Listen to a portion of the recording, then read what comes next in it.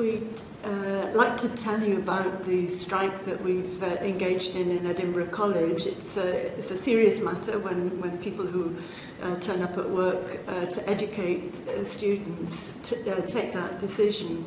But there was a 76% vote to take action, and usually it wasn't about pay, it wasn't about conditions, it's about one of our members, and it was the perceived injustice of the case. We would like you as trade unionists to write messages of protest to management at Edinburgh College.